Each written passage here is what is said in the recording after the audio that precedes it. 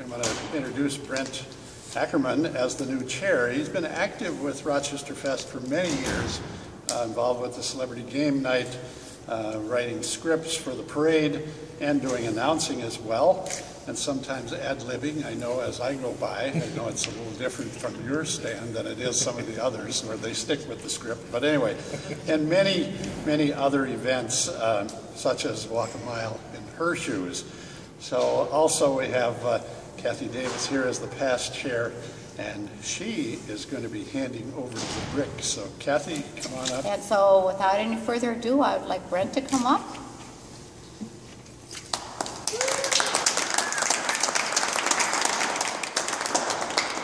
And I'd like to present Brent with the brick.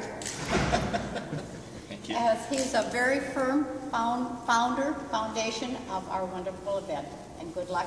Congratulations. All right. Thank you. Set this down for a second. I do have a few words to say.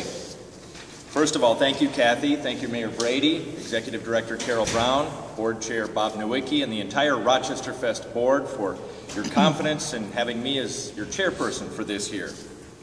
I'd also like to thank my co-workers who showed up today, and I'd especially like to thank my wife, Lori, in advance, because she was the chairperson 4 years ago, so she's been through this, and I'm sure I'll be leaning on her for a lot of advice and help. So, this is our 33rd year, and this is going to be a big year for Rochesterfest as we transition from our previous location to our new location at Soldiers Memorial Field Park. Now, that area is no stranger to hosting big events. There's a long storied history. In fact, the first county fair was held on that land back in 1860. And in 1934, President Franklin Roosevelt honored the Mayo brothers at Soldiers Field in front of an estimated 125,000 people. Now, if they could handle that much then, I think we can handle whatever comes our way this year.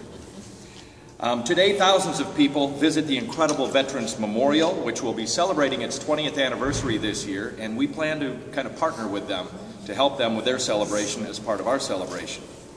Also today, thousands more take part in activities at the track, the ball fields, the swimming pool, the tennis courts, the playground, and the golf course. I can't think of a better location to hold our annual city celebration than this wonderful place, not only for this year, but for many years to come. Now, as always, Rochesterfest will have great food and entertainment. We're working on a new parade route this year. We've got some exciting new events planned, plus we'll of course have some of your old favorites. Now, one of the first duties that I have as the Rochesterfest Chair is to come up with a theme. I wanted this year's theme to convey something about our new location, get people excited about the benefits of having Rochesterfest in a park-like setting, with green grass, wide open space, and a family-friendly environment. So this year's theme is Rochesterfest, a walk in the park.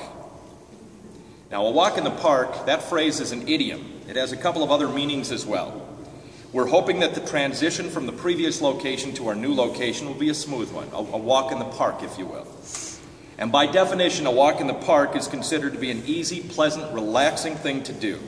And that's what we hope everyone experiences during this year's Rochesterfest celebration, which is only 157 days away. So, thank you very much. I'm honored, and I can't wait. Thank you.